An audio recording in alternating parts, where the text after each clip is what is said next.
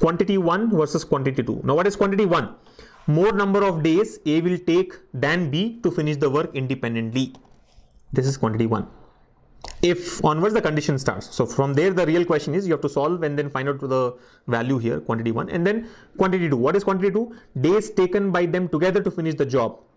By them here is what? X, Y and Z, right? X, Y and Z. If some data given there, some conditions given there. So let's solve it. Yeah.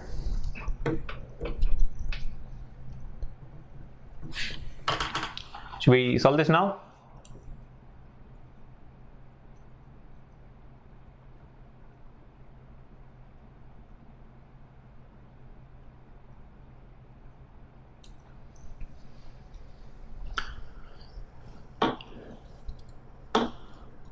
All right, let's solve this. So quantity 1 and quantity 2. Quantity 1, more number of days A will take than B to finish the work independently. So basically in quantity 1, we have to find out A minus B. What is A difference B? You know, more number of days A will take than B to finish the work independently.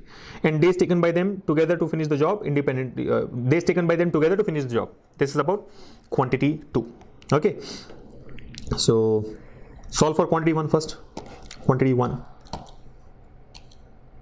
Quantity 1, right? Now what does it say? He's talking about A and B here. He says if they both work daily, if they work daily, provided, yeah, I think quantity 1 actual question is still this point, right?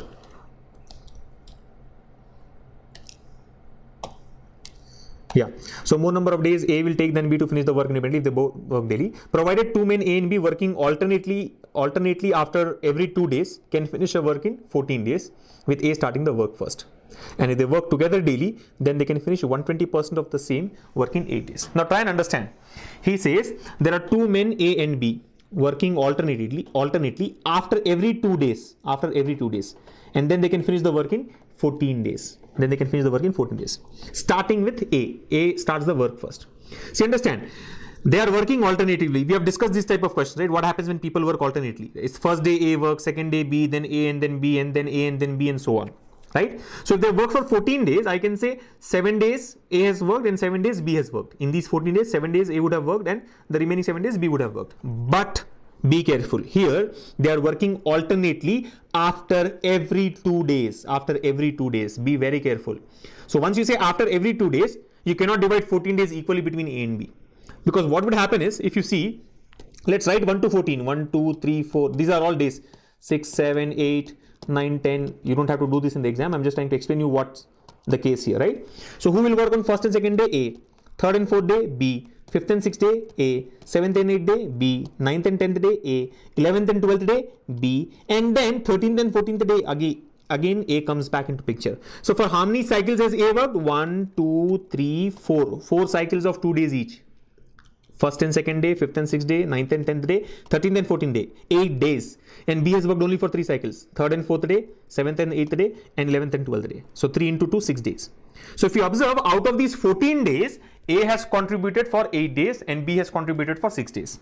And they could finish the work.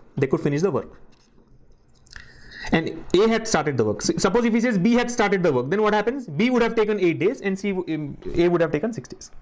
So I think the first condition is that A works for 8 days, B works for 6 days, they finish the work. You know that if A works for 8 days, the total, see, in each day A can do 1 by A. In each day B can do 1 by B. A work for 8 days, so 8 by A. B work for 6 days, so 6 by B. You understand? The capacities are 1 by A and 1 by B. A work for 8 days and B work for 6 days. So 8 times of 1 by A, 6 times of 1 by B equals to 1. They finish the work, right? They finish the work. Work can always be taken as 1 unit. The total work can be taken as 1. Unitary method. Remember unitary method? We have discussed about this in our time and work videos. You can follow that. So 8 by A plus 6 by B equals to 1. That's the first equation. Yeah. Second equation. What is second equation? If they work together daily, if they work together, now they are working together, not alternately. Earlier they were working alternately. Now they are working together daily. They can finish 120% of the same work in 8 days. Now when they are working together for 8 days, what happens? A will do 8 by A times of the work and B will do 8 by B times of the work. You understand? A's capacity, in each day A can do 1 by A. So 8 days, 8 by A. In each day B can do 1 by B. 8 days, 8 by B. How much of work will they finish? 120% of the same work. See, work for us is equal to 1 unit. So 120% of the work implies what? 120% of the work, 120% of the work is equal to 1.2. You understand? 120% of 1. 120% of 1 is 1.2. So this should be equal to 1.2. That's it. These are the two equations. Solve for these two equations, get the values of A and B, and then take A minus B as the answer for quantity 1. A minus C as the answer for quantity 1. You're able to follow?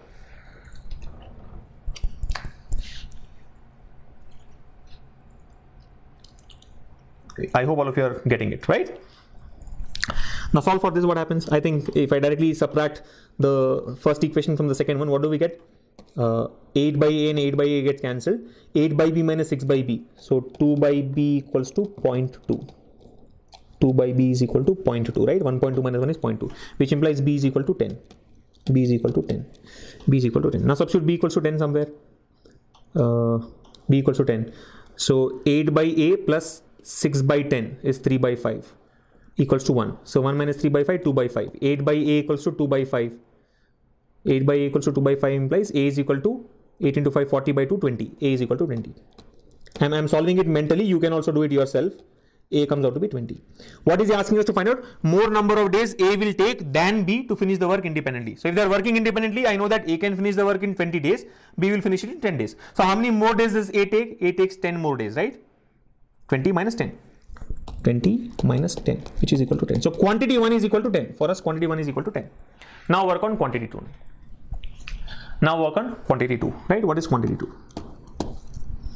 Days taken by them together to finish the job if among X, Y, and Z, X and Y together can do a piece of work in 40 days, right? Y and Z can together do it in 30 days, and Z and X can together do it in 24 days.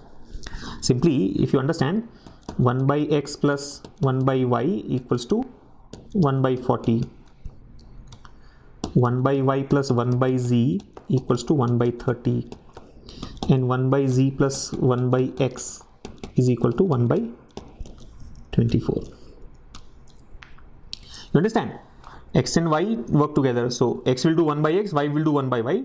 They can do it in 40 days. That means the total capacity is 1 by 40. Similarly for the other two pairs. This is a standard question. Quantity 2 is a standard question from time and work. In fact, this is model 2 or I think model 3 of our time and work videos. We have discussed the same question type there.